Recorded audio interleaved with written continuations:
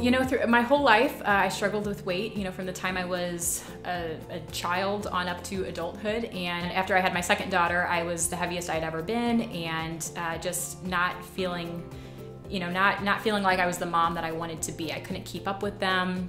I just struggled doing everyday type things. And so I knew that I needed some help. And I kind of had looked into some of the weight loss surgeries, but it scared me, the idea of having surgery and, you know, having my two children, and what if something happened, and all of that. So the balloon seemed like a less invasive way to accomplish the same goal. I was amazed at just how smooth of a process it was. You know, the whole procedure each time took, you know, just about 15 minutes. I could go in over a lunch break at work and, you know, swallow the balloon, have the procedure, and feel fine the rest of the day. So I really had no side effects. There wasn't anything, you know, that I experienced in that way. And it was amazing just how quick and painless the procedure was.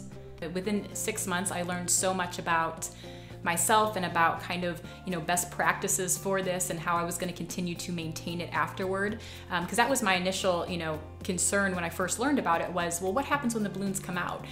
You know, I wanted to make sure that whatever I was doing was maintained and repeatable after the balloons. And so that 6-month period, I learned a ton about nutrition. I learned a lot about fitness and a lot about portion control and, you know, just macros and, you know, caloric intake and all of these things that, you know, are part of my life now, and not having, and kind of having the balloons really helped me take it seriously, I guess, for those 6 months. Because again, I've done this throughout my life. I've done diets and I've done fad things, but I guess I never really took it seriously as much as I did when I had the balloons. My favorite part has been the non-scale victories. I mean, it's been fun to watch the weight come off for sure, but you know, the first time I was able to fly on a plane and not have to ask for the seatbelt extender, I mean, who would have thought? You know, that was such a powerful moment. I remember sitting on the plane like tearing up thinking about it. It was about 270, 272 was my heaviest. And today I'm 184. I have like 9 more pounds to lose till I can hit that like 100-pound mark. So I'm ready for that. I'm excited for that to happen.